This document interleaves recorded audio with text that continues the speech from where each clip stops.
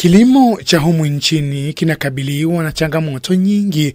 Baadhi yazo ni wadudu waharabifu na mabadiliko ya tabianchi yanayopelekea kupungua kwa mazao na ubora wa vyakula. Kufuatia hilo, dawa za kunyunyizwa kwa mimea hutumika kudhibiti wadudu waharabifu. Usichokijua ni kuwa asilimia kubwa ya dawa hizo kutoka ughaibuni, hasa bara Uropa, zina madhara makubwa kwa afya ya binadamu na mazingira. 385 million people globally every year suffer from health effects of poisoning through pesticides. And these are figures that do not come from us. These are figures that are publicly available and researched by several organizations of the United Nations. Ripoti inaonyesha kuwa aina 862 za dawa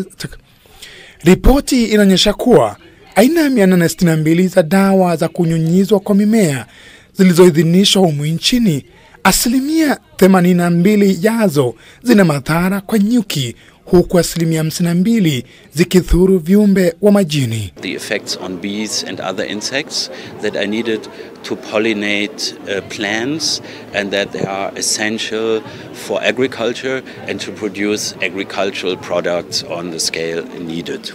Na kushangaza ni kuwa asilimia 44 ya dawa hizo zimepigwa marufuku katika bara Uropa, ila mataifa hayo usambaza dawa hizo katika mataifa mengine kama Kenya. I do think that is wrong of us in the European Union or member states in the European Union to not allow the use of pesticides in Europe because we are concerned of the health of our own citizens in Europe.